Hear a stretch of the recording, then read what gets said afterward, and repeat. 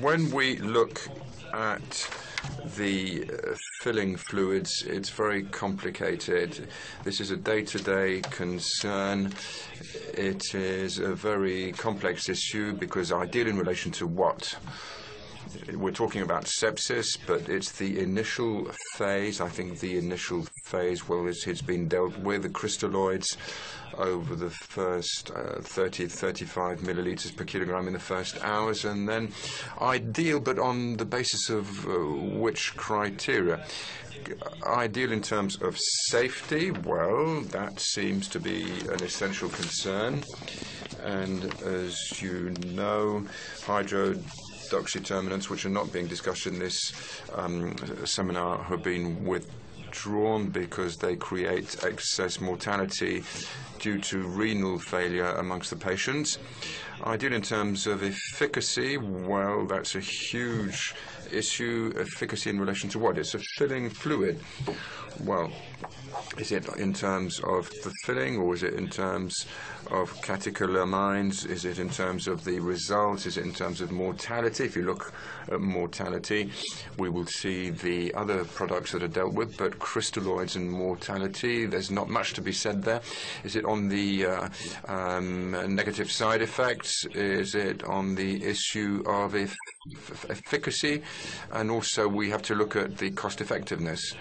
So we'll look at this regarding albumin. We won't talk about the other products because I think these will be dealt with afterwards. But you will see immediately the question in itself is a very complex one.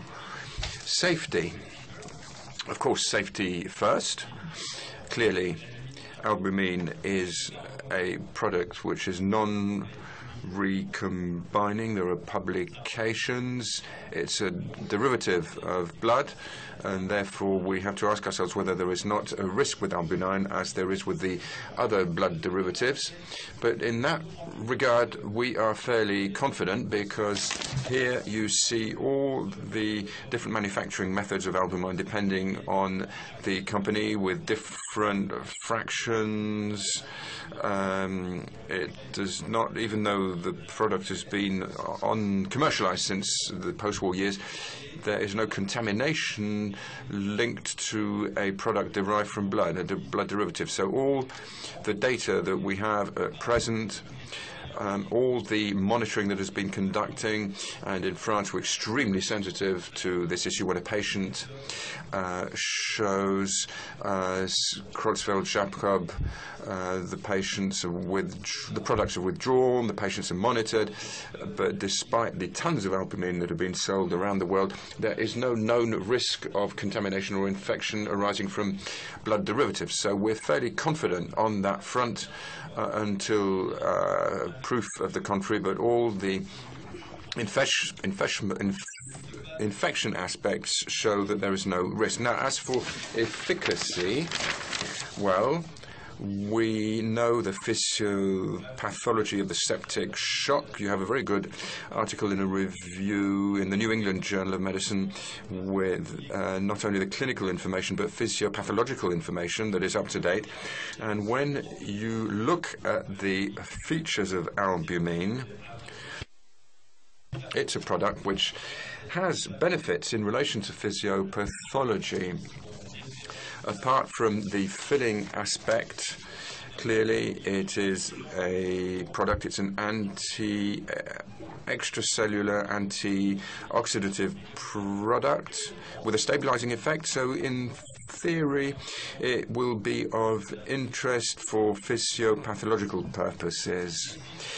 And there are many studies that show that in relation to saline solutions, to other colloids, albumin enables an increase, a plasmatic expansion. The delta PV based on plasmatic volume shows that albumin is better than others in that regard, with albumin, with a 5% dose of albumin.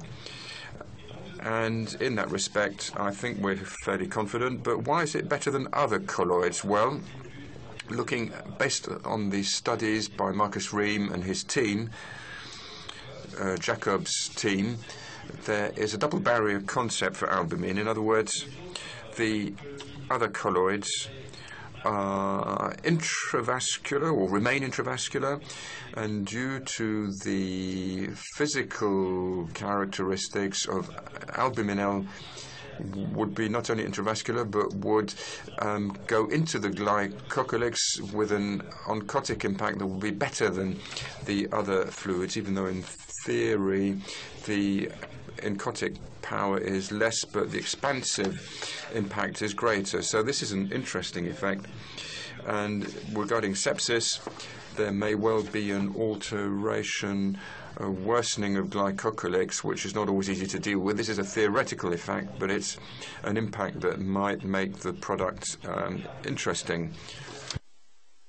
When you look at the oxidative stress, albumin has an impact on oxidative stress, and it has been shown very clearly that in that regard, albumin components that are important are the impact on cysteine 34, CYS34, which is the marker of its oxidative stress, which is very important. And this is where you're confronted with a problem that's not often discussed, which is that the product you buy in relation to the actual product, because when you look at the purification, the filtering phase, the safety procedures, albumin is actually altered.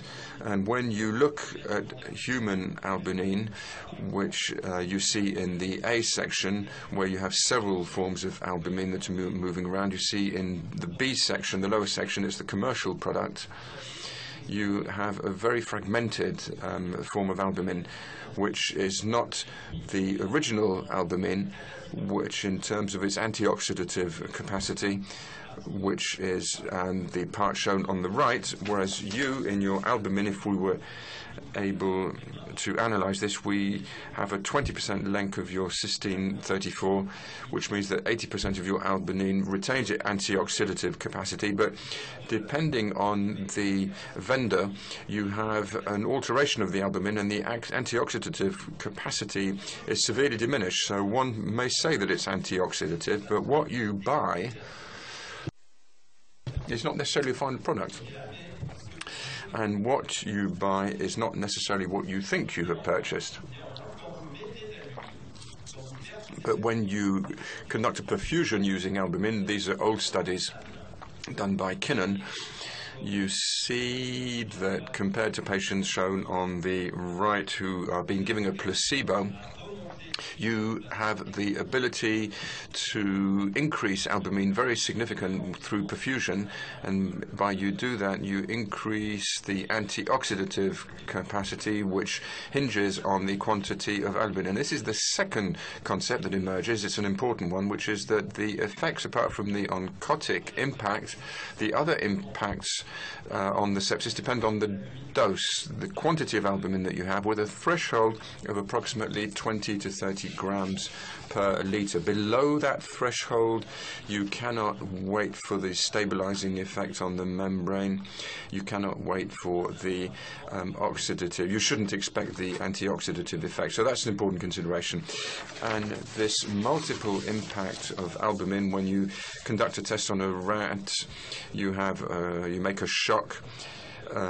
With a shock to the cardiac output of the rat. When we put albumin into the rats, contrary to what you do with other types of fluid administration, you have an overall improvement, with an explanation which is mainly due to the reversion of myocardic hypoxia, with a decrease in the hypoxic factor, which is very strong. So theoretically, looking at the cardiac failing, this is a relatively important impact. Of course, there are clinical studies as well. There's the SAFE study, which used 4% albumin dose, showing that albumin is safe and perhaps interesting for severe cases of sepsis out of 7,000 patients. And in the group of patients under septic shock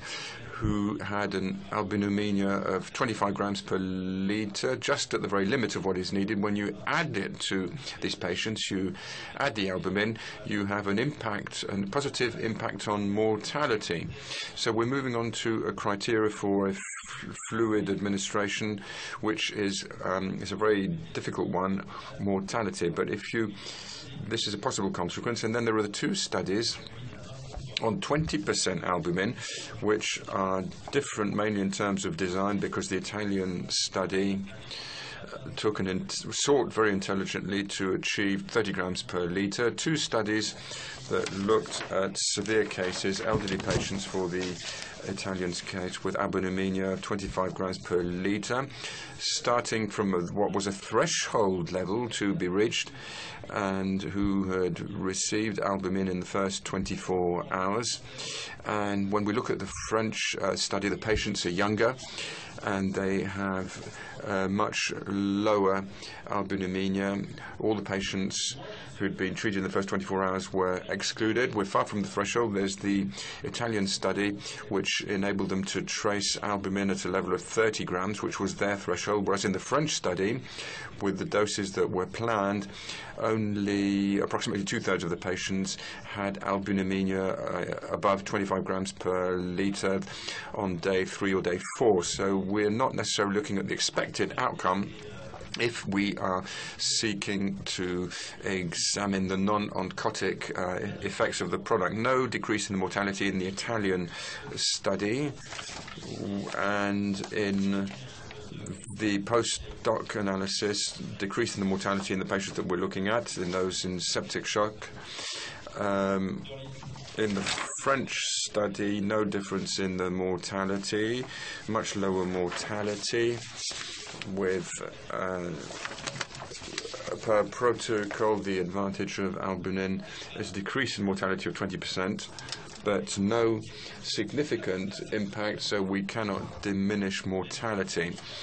Even though in the meta-analysis that has emerged since, when we look at and compare all this, you see that when we examine here, for example, the studies that compare 28-day mortality, we are just on the decrease.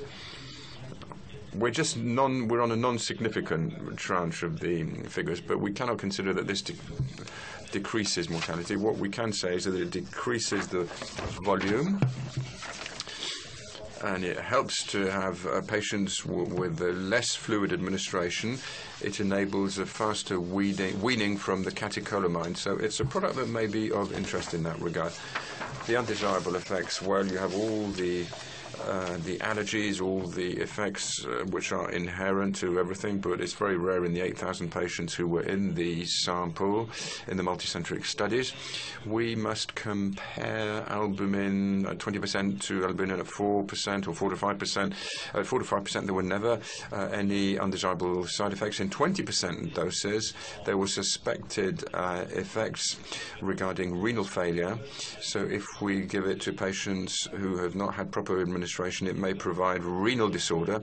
When you look at the patients who are most subject to complicated cirrhosis, severe forms of renal failure, the studies show that there was a decrease in renal insufficiency in those who had received albumin compared to those who had not been given albumin.